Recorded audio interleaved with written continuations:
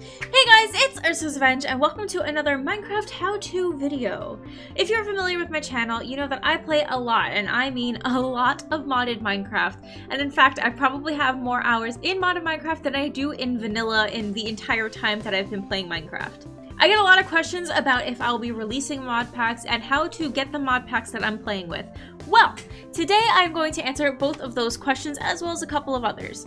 There are a few topics being covered in today's video, so you can use the timestamps in the description down below or in the top pinned comment to navigate to what you want to know. Without further ado, let's learn how to mod our Minecraft using the Twitch app. For starters, the Twitch app is a free app by the streaming platform Twitch. It is previously called Curse Launcher or CurseForge. CurseForge, however, still exists as a website to get mods from for a lot of games.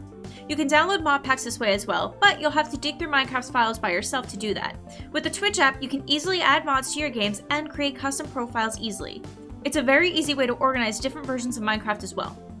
To start, you will need the Twitch app, which is absolutely free. You can get it by visiting CurseForge.com and selecting Client from the menu. Then hit download the Twitch desktop app. For convenience, I've linked this page in my description down below.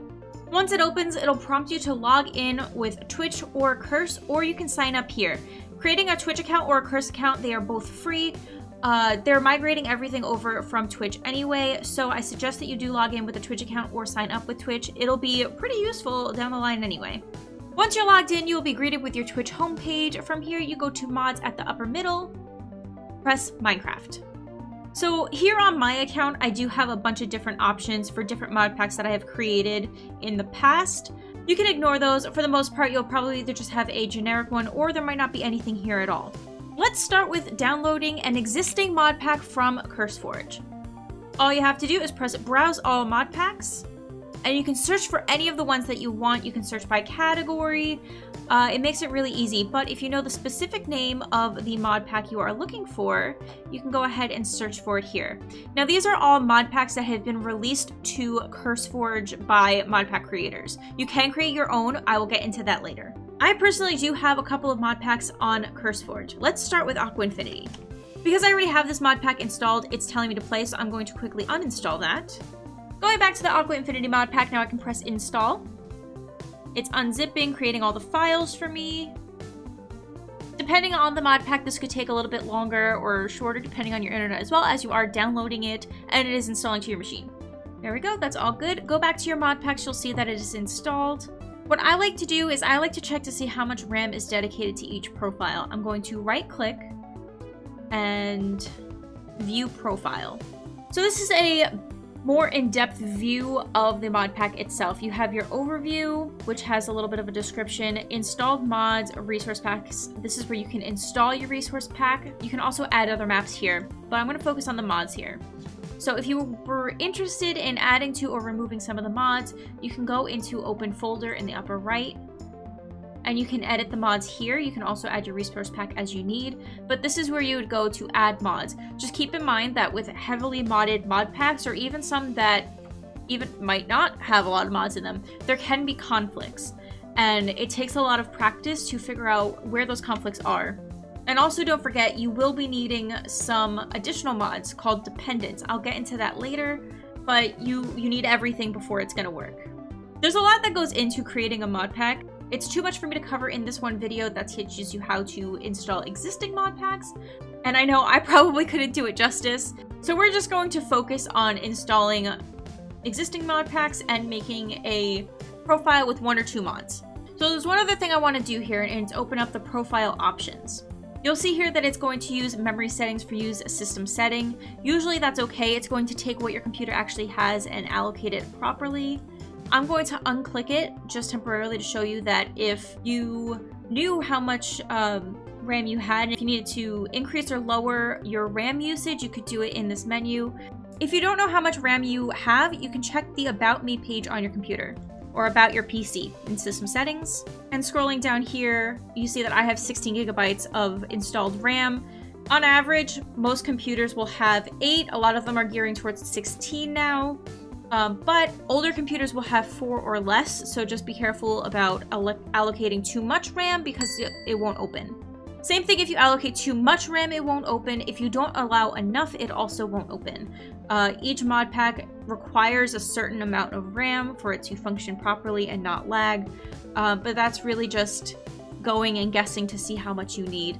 There are tons of other tutorials that can teach you about what your computer does and what your computer specs mean for gaming, so go ahead and check out some of those as well. That's just how you check how much RAM you have to know what you can allocate. For the majority of the time, you can just use the system settings and it'll work fine.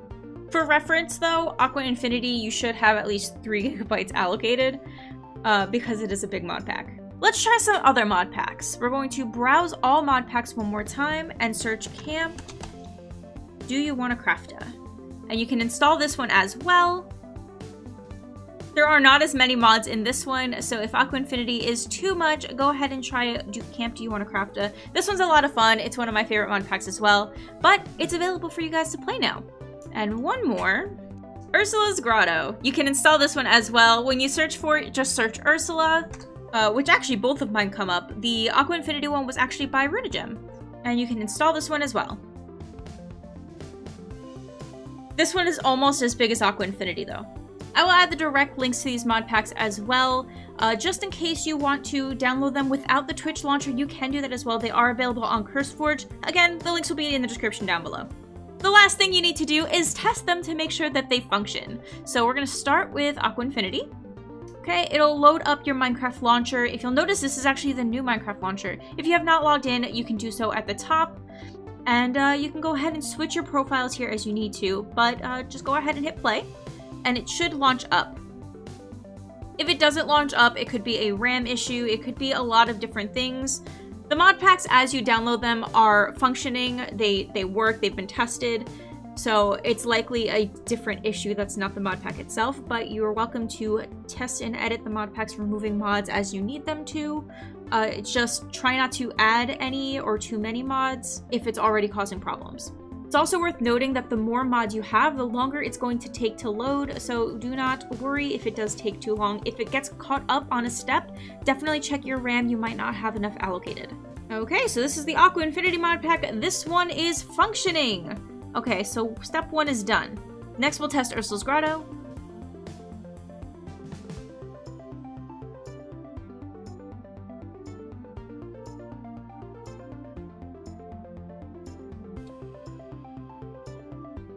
Ursula's Grotto is working. And finally, Camp Do You Want to Crafta?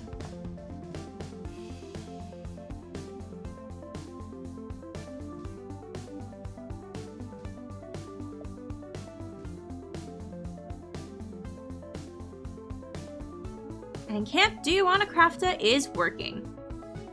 Okay, so that is how you install existing mod packs from CurseForge. Let's learn how to make a new custom profile.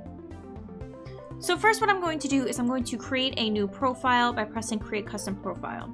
You can import a previously exported file if you are downloading them separate from the CurseForge website, or if you have one that your friends have made, you can do that this way. But we're going to create a fresh new version of a mod pack. So this one is just going to have Stacy's Wolves in it. Stacy's Wolves is available for version 1.7.10, so we have to make it the profile that same version. It's going to suggest a version of Forge. Go with that for now. If it doesn't open, it'll warn you if you have the wrong version of Forge, and you can go and change that after. Okay, so now you can't change this profile picture. You can only get the custom profile pictures from existing mod packs that you download. I'm not sure why you can't create your own custom profile. There's another Minecraft profile app called MultiMC. That's the one that I typically use for my games, but it's just a launcher. Those you can add custom images for. That's what I prefer to use, but this one's not too bad either. I honestly, sometimes mod packs don't work in one launcher, sometimes they work in another. It's very strange. I don't know why that works, but let's get going on Stacy's Wolves. Let's open up the folder. So now we have our mods folder. We're going to open that up and we have to download the Stacy's Wolves mod. So go back to curseforge.com, press Minecraft, and now we're going to search for Stacy's Wolves. Okay, once you find Stacy's Wolves, that gives you 2 buttons. You can download it or you can go to the install page. I'm actually not, I know this is for the Twitch app, but I don't know how to get these files to load. Instead, we're going to do something a little bit different. We are going to open up the Stacy's Wolf page. From here, you're going to go to the project page. Okay, once you're here, you're going to click on Files. You can get an overview on the page. It gives you a couple crafting recipes and a little bit of description about the mod itself, as well as some comments. But what we're going to focus on is just getting the file. So we're going to get the files, and we're going to look for the version of our game with the most updated version. So I believe these are all 1.7.10 because that's all that it's for. And we're going to get the most recent released version of the mod. The R with the green means it's released, and the date is October 28th as of this video. That is the most updated version. So we're going to download the file, and we're going to hang on to that. It's going to warn you that .jars can damage your computer, but it's fine. It's a modification file. Okay, so there's one other file that we need to look for because this file will not work on its own. You need to go to Relations. If you just press Relations, it'll tell you all the ones that are required, and you will download these as well. So we're going to open up the Et Futurum page. So Stacy's Wolf has two dependents, Et Futurum and Pam's Harvest Craft. Pam's Harvest Craft is actually a new one for me. I did not know that it was a dependent, which is kind of strange. I play with them both like religiously anyway, so it's okay. But Et Futurum, I know for a fact we need. So we're definitely going to download Et Futurum. We're going to download them both. So you kind of go through the same pattern with this as well. So once you have the mod, you get the files. You're going to look for the most recent one in your game version. In this case, it's February 10. Keep it. And look for Relations. There's no dependencies in this one. We're all good. You can close that tab. Next is Pam's Harvest Craft. Grab the file. So Pam's Harvest Craft has a lot of different game versions. Just search for the game version you need, 1.7.10. And get the most updated version, download that, keep it, and look for the dependencies one more time. No results were found, we're all good, we can add these to our game. Open up your download folder by showing in folder. So great, we have our 3 mods here, and we can go ahead and drag them into our mods folder. Close that all up, and now we can test it to see if it works.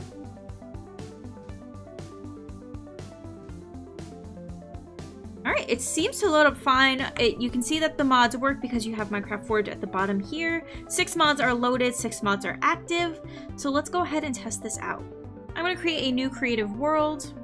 Okay, so here we have a new creative world, and I can already see that one of our mods is in. This is from Pam's Harvest Craft. And if I hold on to it, it's a leafy garden. You can actually check to make sure that everything's working fine by going to your inventory in creative, and you can see that new tabs have been added for Pam's Harvest Craft, Stacy's Wolves, and Et Futurum. So that is one easy way to check, but let's make sure for real with some wolves. I would like to make sure I can find them in the real world, so I know that they can spawn in the mushroom forest. So I'm just going to fly around to see if we can find some dogs. Here we go! Here we have some dirt wolves! Perfect! Alright, so the mod is working as intended. Keep in mind that Stacy's Wolves mod, the wolves can spawn a lot and cause a lot of lag, but if you don't have a lot of mods to go along with it, it's usually pretty okay. I'm not satisfied though. I think we need more dogs. So cute! I love these wolves! I love these wolves so much! Oh my god, they're so cute! Alright, well there we go. We have all of our wolves. There's one other really awesome thing about the Twitch app, and it's that you can watch me play games live through this app. Back at the homepage, you can search for my username, UrsulasRevenge, and you'll be able to see if I go live. What's extra cool is that if you make an account, which you have to use the app, you can follow me here and turn on notifications so you know when I'm live. You can also say hi and chat with me and other viewers while I play. So that is it for adding your mods to Minecraft using the Twitch launcher. I hope you guys learned how to add mods and you guys enjoyed this tutorial. If you did, make sure to leave a like and don't forget to subscribe to check out some other Minecraft adventures and how-tos. Let me know if you learned something, and I'll see you guys in the next video. Bye!